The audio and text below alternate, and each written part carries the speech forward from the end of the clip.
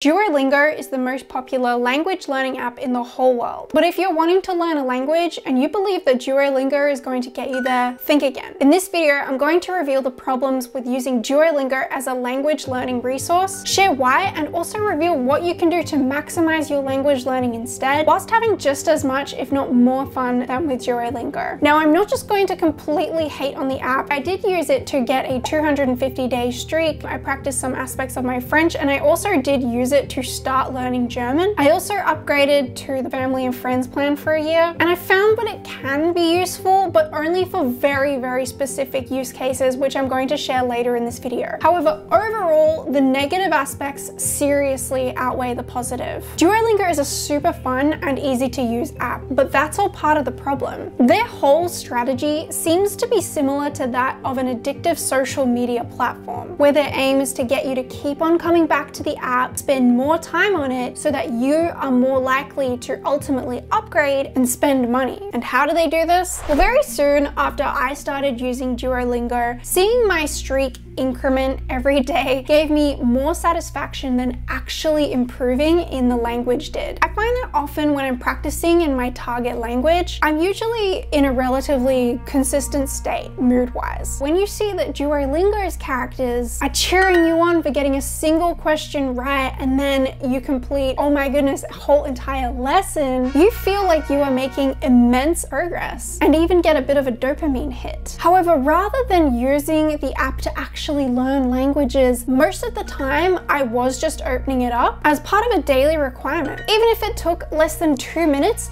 I had the feeling like I had done language learning for the day. So sometimes I wouldn't do much else. People are just becoming more and more fixated on keeping their streak alive rather than actually improving in a language. My partner actually built up a Duolingo streak to over 2,300 days with Japanese. That's literally just over 6 years. He said that he started out just wanting to learn the basics for traveling to Japan, but says that it quickly became obsessive just to keep the streak alive. It even plagued his mind when crossing international date lines so he wouldn't lose his streak. But when you hear that someone has a 2,300 day streak, you would assume that they have a good level within the language and maybe they could even be fluent. But my partner in Japanese can only say my name is, say how to order food, and maybe point out a couple of basic vocabulary words here and there. And other people I've spoken to seem to share their streaks with great pride, like the streak itself is measurable progress of their language learning. Knowing that a streak can be built up just by spending a couple minutes tapping on a few things on your phone, I'm never impressed by how big someone's streak is, and I don't think that it alone reflects their commitment to learning a language either. To me, what you're really saying is that you have an addiction to an app. The second feature Duolingo have to keep users addicted is by gaining XP and competing in leagues. And this is something my partner did as well. He was in the Diamond League consistently for a number of weeks. About 2 hours before one of the leagues was about to conclude, I was over at my family's house, and rather than spending some quality time with them, I was on my phone trying to rack up more and more XP so that there was no doubt that I would be progressing into the next league and could even win. My focus was on gaining the XP and not improving in the language, which just wasn't doing me any favors. Now, I'm not going to ruin anyone's fun if they genuinely enjoy doing this, but don't be thinking at the same time that this is actually helping you to learn a language, because we all know where the real focus is if that is the priority here. But what if you were to turn off the league competitions, not focus at all on maintaining your streak, and simply follow the Duolingo curriculum as they have it mapped out for you? I've seen posts from users asking if they can get fluent with Duolingo alone. Because the app is fun, it almost feels like a shortcut or like a hack for learning a language, because it's not exactly hard work to just make your way through a free app. I'll ask you, if you were just dumped in a country after using nothing but Duolingo, do you think you could survive? Ah, tu es là. Merci. De rien. Tu as dit que tu avais un problème avec ton ordinateur? Oui. Quel est le problème?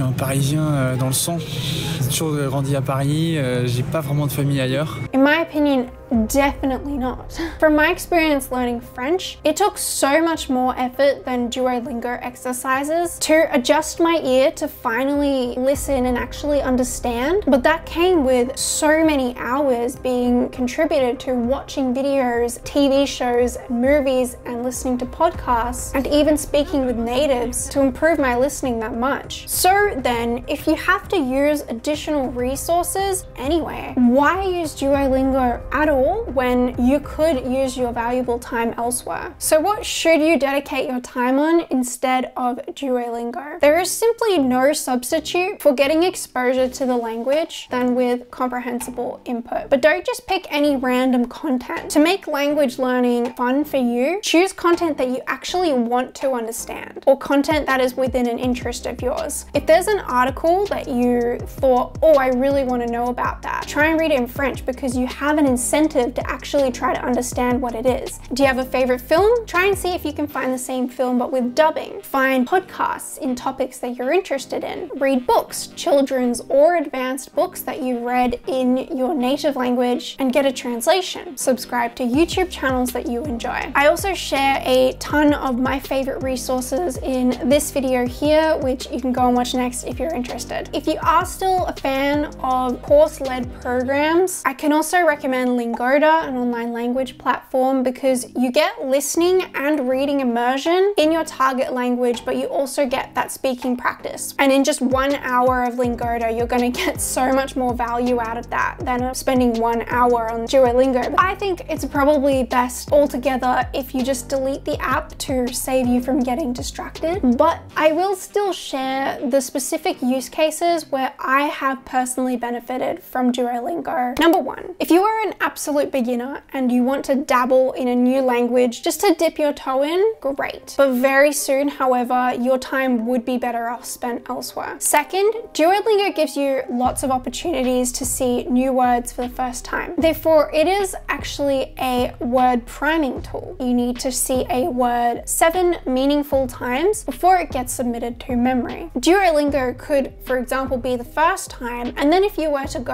and use immersion to watch real content in real context and see those words reappear, you already have some level of familiarity with the word, but then seeing it in the context is really going to help solidify that word into your brain. This is only really that good for the early stages because you just can't progress through Duolingo's curriculum fast enough to learn enough new words to keep up with the rate that you would be learning a language if you were just immersing yourself in the content. That's when I just stopped using Duolingo.